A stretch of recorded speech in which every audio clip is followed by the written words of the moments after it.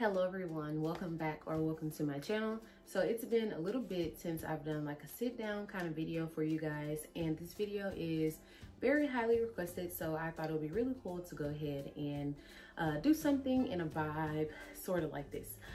So basically today's video will be about newborn must-haves.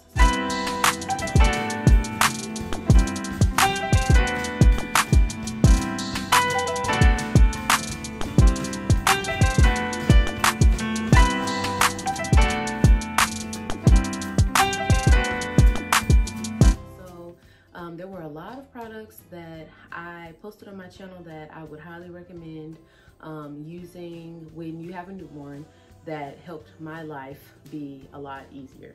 So let's go ahead and get right into the video. Okay, so first starting off, a lot of these products are way too big to put into the frame. So a majority of them I'll either have a picture up here or I will kind of just describe it as best as I can. So first, my first product is going to be a baby car seat canopy. So this one is very wrinkled actually because we're using a different one right now. But this is honestly my best friend. I really like these really just because mainly with the pandemic and everything going on right now, you know, your baby can't really wear a mask.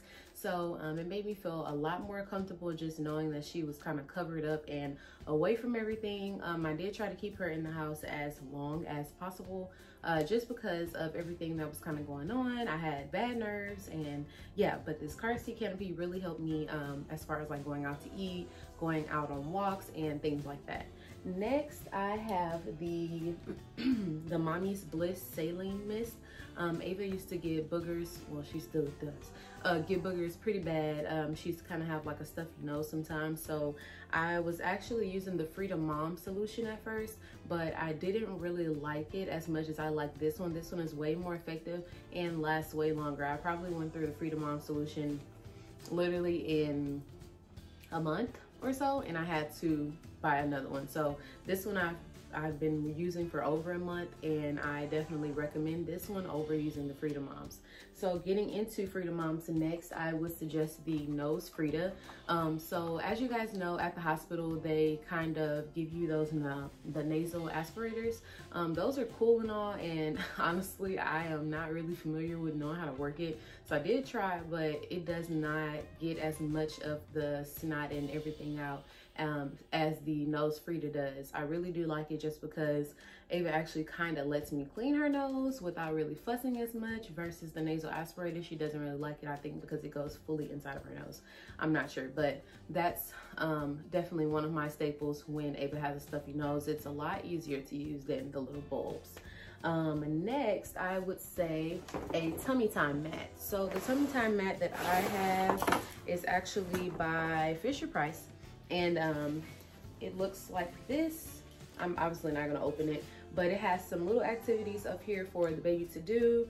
Your doctor recommends tummy time starting very early just so your baby can start working on their neck strength and strengthen their arms, things like that. And Ava really hated tummy time, so honestly I really didn't use this until she was over about 3 months. I used to do tummy time with her a little bit, but majority of the time she would kind of fuss in about 5 minutes. So this I started using, like I said, at around 3 months, and she really did like it around that time because she could actually see inside the mirror, play with the toys above her, you know, things like that. My next product, I would definitely say, if you're breastfeeding, to get a breastfeeding pillow. So majority of the pillows obviously are boppies. I found a similar pillow which I got from Ross at about $12 to $15. So I wanted the boppy originally, but seeing how expensive it was, and then I saw this alternative, I went ahead and got the alternative. It's the exact same thing, fits the exact same. Put it here, feed baby however you want, cradle, football, however, but this has been one of my faves since she was born. I still use it to this day. As you guys know, I've been breastfeeding for, well, it was now 7 months. I've been breastfeeding completely for that full 7 months. So this has really helped me to kind of have a good position, but honestly I don't really need it as much because I use the rocking chair now when I feed her, and that kind of has an armrest. As long as you have something to support your arm and support the weight of the baby, because Lord, yeah, they get heavy, they get heavy. Okay, so next, something that I would say is super duper important, whether you have a newborn, baby in general, toddler, whatever, is a really big diaper bag. So this diaper bag I was actually gifted off of my registry. Obviously it's full of stuff, but this diaper bag has a lot of compartments, has insulated pockets in the front for milk bags or bottles, has pockets on the side for your cups, even has a pocket here for pacifiers, things like that. So I've been using this diaper bag since Ava was born. Well, actually, you guys know I did a review for a Kid Babies diaper bag. We used that one for a little while and then just kind of switched over. No problem, but I kind of just like to switch things up. But this one has become a staple. I can fit literally every single thing that I need inside of this diaper bag. Snacks, blankets, burp cloths, bibs, exchanges of clothes, my breastfeeding cover here, and then I keep my wipes here on the side. It has a little wipe opening so you can grab the wipes out. Very, very cool diaper bag. I do like the backpack style diaper bags instead of the on your arm, just because carrying a car seat, a diaper bag, and anything else that you need to carry for you is a lot to lug around. So I feel like this is really cool to kind of help you concise on some things. I use this as a purse. I don't even use a purse. I put my wallet in here, my phone in here, everything. Honestly, you'll learn that as a mom. Purses don't exist anymore, honey. So next, my favorite so far, I would say, is the Fisher Price Sit Me Up seats. And a lot of you guys have commented on this seat and said that you bought it for your child yourself, which I really love. But actually this chair was purchased for me as a baby shower gift as well. And I was not able to use this until Ava could kind of, I guess I would say, sit herself up without kind of falling to the side. Just because if your baby still has a wobbly head, you don't want to use this because they can't support their neck yet. So I probably would say I used this starting at about 3 or 4 months, maybe. No older than about 4 months. I would say 4 months. And the reason I really like this chair is because it has some little teething toys here on here that she can play with, and then it obviously she can sit up in it if they can't fully sit up by themselves, and it kind of helps them to gain the strength to sit up by themselves. So this is one of my faves for sure. My next product that I would definitely recommend, I'll actually insert a picture here because it is a little big, is the, what is it? It's a Graco, the Graco swing. I can't think of the name right now, but I actually went and found the whole entire line. And so I have the Graco swing with the matching bouncer, with the matching playpen. So anyway, I just went ahead and found the whole set because I wanted everything to match. Oh, and the high chair. Oh y'all, I'm getting stuck. I forgot what I was about to say.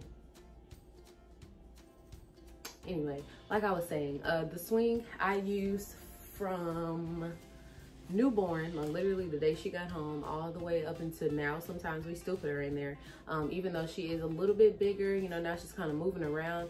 She is an active baby, but she's not one of the babies that'll try to like jump out of stuff. So we put the seatbelt on her now, and she uses it now. She's 7 months, so that should tell you something.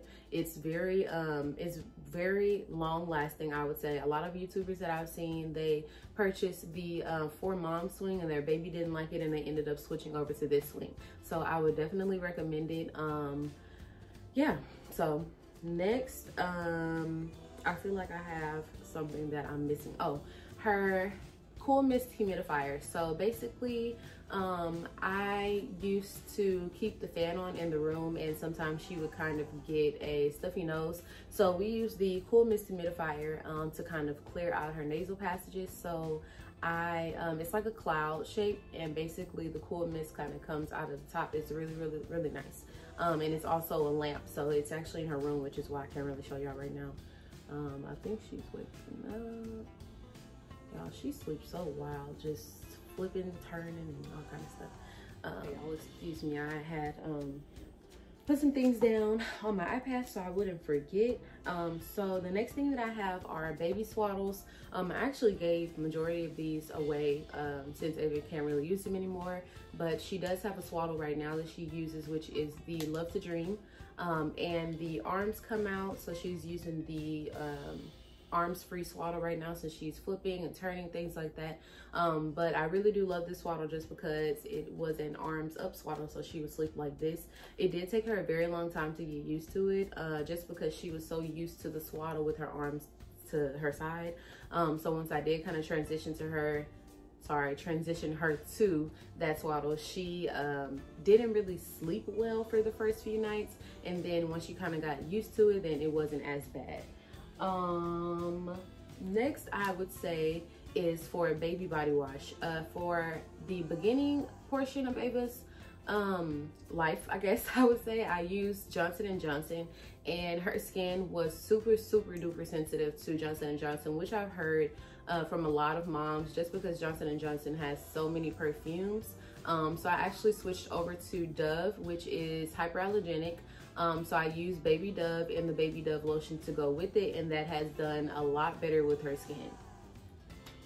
Let's see.